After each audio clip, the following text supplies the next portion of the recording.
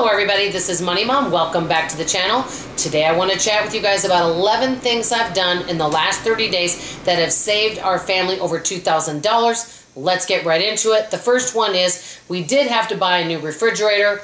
It seems like in the last year and a half, all of our appliances have decided to die and go to heaven. So we needed to purchase new. So we bought a refrigerator, went to Lowe's. We had to order it from the manufacturer.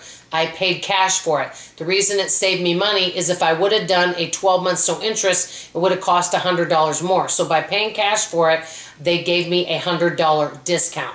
So that was a good savings. Number two, my daughter's cell phone was quite old. She went to purchase a new one, and they had a deal for a year for an extra year on Metro PCS, a free phone line. So my daughter gave my husband, who has never had a cell phone, her older cell phone, and he's going to use that phone, and he gets a free phone line for a year. It's already paid for, because what I do with my cell phone is in January, I actually pay for the complete year. Some bills I actually pay for the year all at once. I like to do that if I can. So basically, we got a free 12 months of my husband's cell phone services, which normally is about $30 a month. So that really saved. Number three, I have not gone to the Dollar Tree at all this month. I have been tempted, but I have not. But I also haven't stopped at garage sales, and there's been a lot of them I've wanted to see. Haven't gone thrift store, so I haven't done that. Number four, I've just been mostly a homebody. Since my husband's gotten Roku, I've been really enjoying that. And so thank you, Al, for doing that. Okay, number five, and this I know sounds silly, but I want to just be totally honest. You guys know I'm very honest on this channel. I may not be the best example, but what you see is what you get.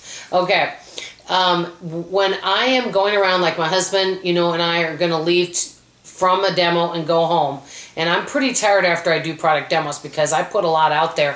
When you're talking to all the customers and you're trying to promote and trying to sell, you use a lot of energy. So, we're driving by all these yummy places like Wendy's and Chick-fil-A and Panda Express. It is so tempting, rather than to fix something at home, it is so tempting to just want to go in and pick something up and go out to eat. Now, I can afford to do that. There's no reason why I cannot not occasionally eat out. I don't have a problem spending some money on eating out every now and then. But it's not something that I want to get into a habit several times a week, because I wouldn't be able to save the money I do if I did that. So I didn't give in to temptation, even though I smelled yummy food and I would have loved to have had a Chick-fil-A salad. I said, nope, we've got food at home. We can make sandwiches. We can have a bowl of cereal. If we don't feel like cooking, somebody can scramble eggs. We've got food at home. So I didn't give in to the temptation. Which brings me to number six. We've been eating a lot of leftovers and simple meals, and I'm going to show you a new way in another video of how I've been saving money in the kitchen, and something I don't really hear about a lot on YouTube, and I'll tell you about that in another video.